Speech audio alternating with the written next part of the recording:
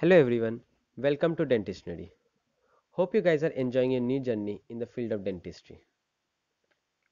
Hope you all have understood our first lecture, which was a short discussion on the introduction of blood. अगर आपको कोई भी topic या term में issue आए तो हमें अपना फीडबैक ज़रूर दें.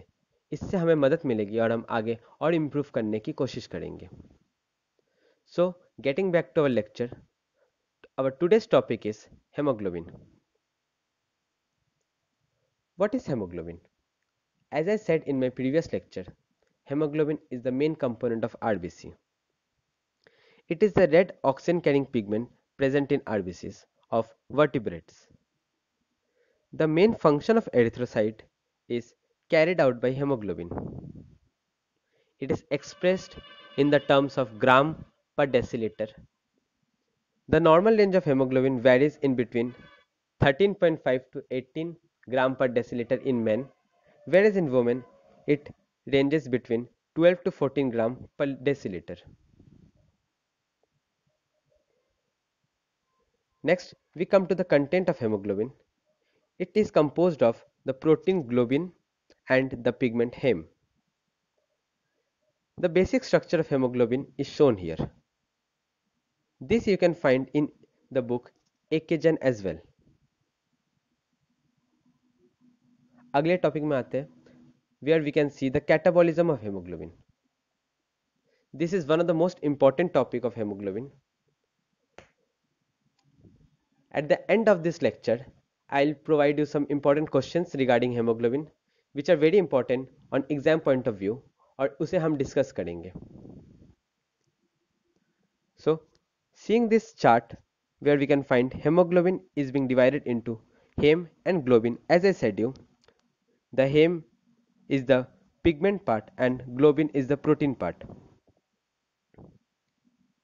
Next, the heme splits off into the iron Fe2 plus ion and the remaining part, which has been oxidized into biliverdin.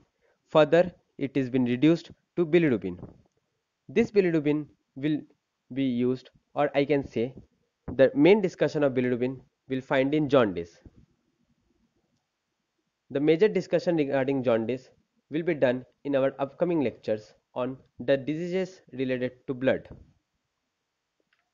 Okay, so let me give you guys a short description on jaundice. You all already know what is jaundice, right?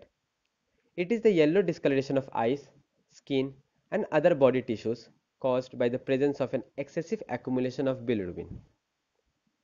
If the serum bilirubin level rises above 2 mg per deciliter, it leads to jaundice. Okay, let us leave this topic here. The further discussions will be done in the next lecture. Next, we come to the components of hemoglobin. We have already heard the terms oxyhemoglobin, deoxyhemoglobin, carbaminohemoglobin, carboxyhemoglobin, and so on. So what are these terms? Come, let us discuss. First, oxyhemoglobin.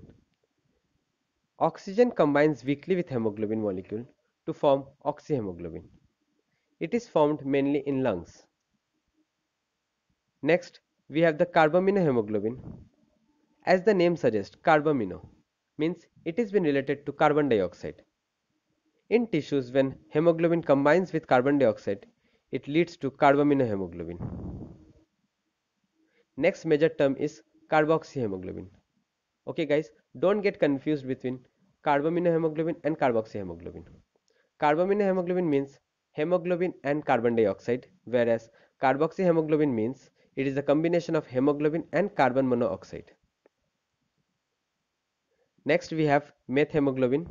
It is such hemoglobin in which iron has potential not as 2 plus but as 3 plus.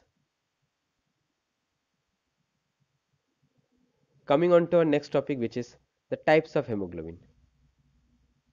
On exam point of view, the difference between adult and fetal hemoglobin is very important. See, I have provided here the difference between the adult hemoglobin and the fetal hemoglobin. Adult hemoglobin contains 4 polypeptide chains, where it comprises of the 2 alpha chains and 2 beta chains. whereas fetal hemoglobin comprises of 2 alpha chains and 2 gamma chains. At birth, the 20% of total hemoglobin is adult hemoglobin, whereas at birth the remaining 80%, that means majority of it, is fetal hemoglobin. Obviously, the adult hemoglobin lifespan will be more. It is about 120 days, whereas the fetal hemoglobin lifespan is nearly 2 weeks. Adult hemoglobin has normal affinity for oxygen, whereas the fetal hemoglobin has much greater affinity to oxygen as compared to the adult hemoglobin. Moving on to our last topic, which is the functions of hemoglobin. As you guys can see here, the main function of hemoglobin is to facilitate the transport of oxygen from lungs to tissues. Not only oxygen, it can also facilitate the transport of carbon dioxide. Being a protein, hemoglobin acts as an excellent acid-base buffer. It is also responsible for 70% buffering power of the whole blood. Okay, now let us discuss some of the important questions or some of the important topics which comes from this part. Firstly, it is the fate of hemoglobin, which I have already discussed with you. Next are the functions of blood, and lastly, the difference between the adult and fetal hemoglobin.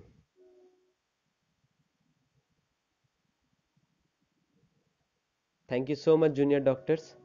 Hope you all enjoyed this lecture. Keep sharing and keep supporting us as you all do. Thank you.